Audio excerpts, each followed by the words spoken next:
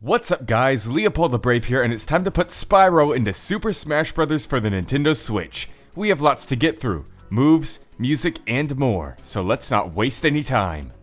Now Spyro's standard attacks are pretty easy, just take his brawling and hack and slash moves from the Legend games. Or if you want to be more specific, Dragon Kata. But his special attacks are where it gets interesting. Now one might think his standard special should be his Fire Breath while his side special is his charge, but I switched them around, and here's why. In the Spyro games, there are different levels of charging power, and it's pretty hard to control yourself while you're charging, so the standard special would allow you to charge your charge attack. You'd be able to build up your power over a short period of time and ram into your foes. Now, the side special should be his Dragon Breath, with different elements cycling depending on when you use it. Fire would do regular damage, ice would freeze them, lightning would zap them, and bubbles would blow them.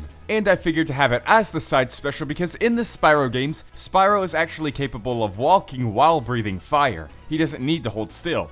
So you can easily do that in Smash. Just have him walk around the stage and shoot fire out. And his up special would be Flight. Whoa, no surprises here. Ha, diddly diddly daddly. Whoa, whoa, haha. Okay, let's get to his down special. Spyro's down special would be to send out sparks. In the Spyro games, or the original trilogy at least, sparks would always gather nearby gems for you, flying out and pulling them towards you. So in Super Smash Bros, I figured he could do the same for items. Not just pulling them towards you, but literally giving them to you. It'd be like a long-range item grab.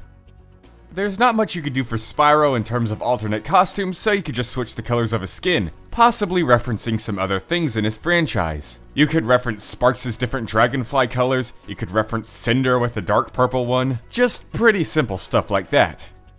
Speaking of Cinder though, Spyro's final smash could also be a reference to the Legends games in the form of Dark Spyro. He'd soar high up in the air and breathe a gigantic convexity beam down at his foes on the stage. Perhaps he'd even use a bit of his magic to draw in his enemies towards the beam so they couldn't dodge so easily.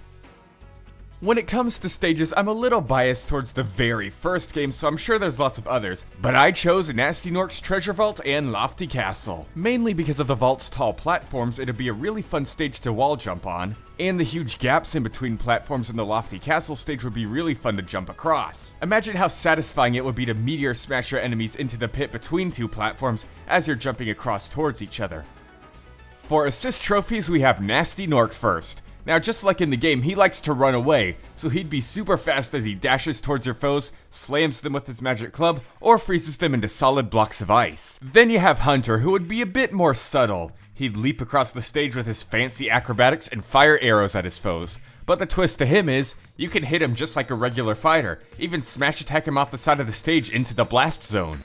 First up on our item list is the sheep. Now in the Spyro games, killing these sheep would release a butterfly that would heal your dragonfly companion Sparks. So in Super Smash Bros, I figured it could be like a Smash Ball but for healing. So basically, you just murder that sheep until you can get that butterfly for yourself. Now the second item is pretty unique, only appearing in coin battles. It would be a chest from the Spyro games, filled with a bunch of gems that are worth tons of coins. So you'll likely get put in first place if you're the one that smashes it open and collects all the loot inside. And the last item would be the Dragon Egg Thief from the first Spyro game. It would be one of those items like the Sandbag or Smash Ball that you can't exactly grab, just hit. But basically he'd scoot along the stage at incredible speed, snatching up any items he can get his hands on, so you have to defeat him in order to take them back. The best strategy would be to wait until he gets a ton of stuff and then hit him so you can get all that for yourself. Pretty cool ideas, huh? But I think it's about time to end it. To finish off this video, I'll show you the 8 pieces of music that I think would fit Spyro the best in Super Smash Bros. And you may want to stay tuned for that because afterwards, I'll show you who's next.